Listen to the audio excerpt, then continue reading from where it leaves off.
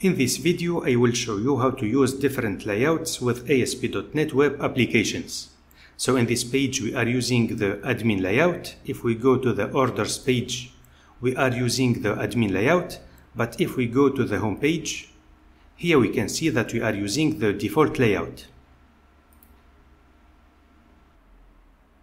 So here I already created this web application that uses Razor pages.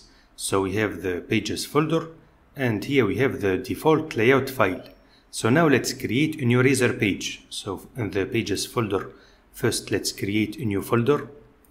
Let's call it admin. Then let's create a new Razor page in the admin folder. And let's call it dashboard.cshtml. Let's add the title of the page. So we can write dashboard.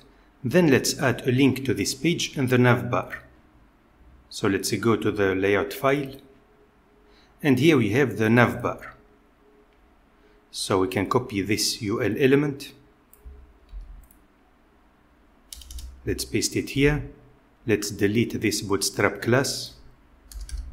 So like this, the two items will be displayed at the right, and we need only one item, so we can delete the second item.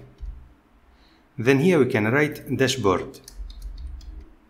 And let's provide the path of the page, so it is available in the admin folder, and it is called dashboard.cshtml. So here we have to write dashboard. Let's run the application. So we obtain this page. We are using the navbar of the default layout file, and we have this new item. Let's click on it. And here we have the dashboard page. Now I will show you how to create a new layout file and how to use it with this page.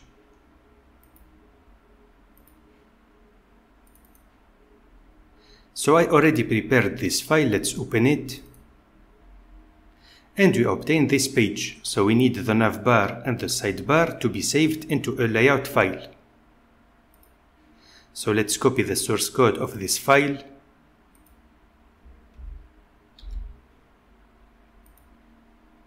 And let's create a new layout file. So let's create it in the shared folder. So here let's create a new item.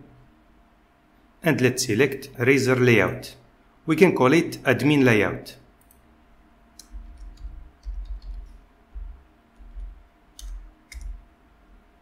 Let's delete this code and let's paste the source code. Let's change the href, so here let's add slash.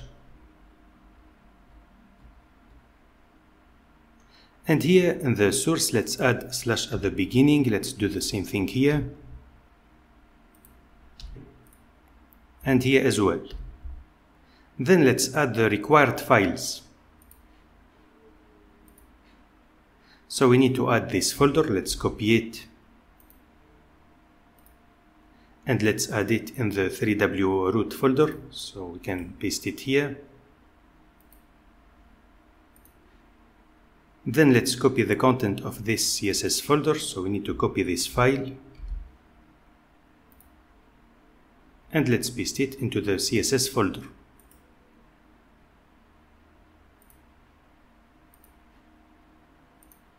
And let's do the same thing with this folder. So let's paste the files in the GS folder. Now let's move the content of this file to the dashboard file. So here we have the main element that contains this div, and here we have the content of the file. So let's move this content. So let's cut this code. And here we will display the content of the different pages. So we have to call @renderBody. Let's go to the dashboard file. Let's delete this. And let's paste the code. Now let's save all the files. So here we can see that the name is not the good name. I will just change the name of this file. And let's call it admin layout.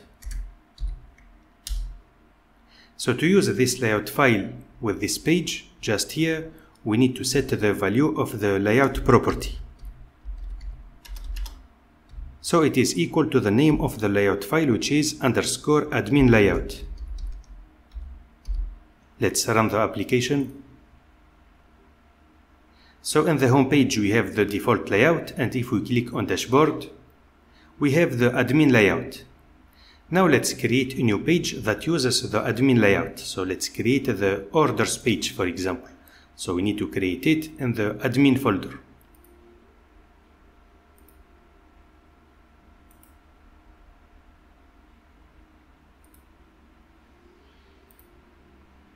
And let's call it orders. Let's define the layout property, so we can copy it from the dashboard file. We can copy it from here, and let's paste it here. Then let's add the title of the page. So we can copy it from here, and let's paste it. So here we can write orders. Let's run the application. Let's click on dashboard, then orders, and here we can see that this page is using the admin layout. And if we go to the home page, we have the default layout.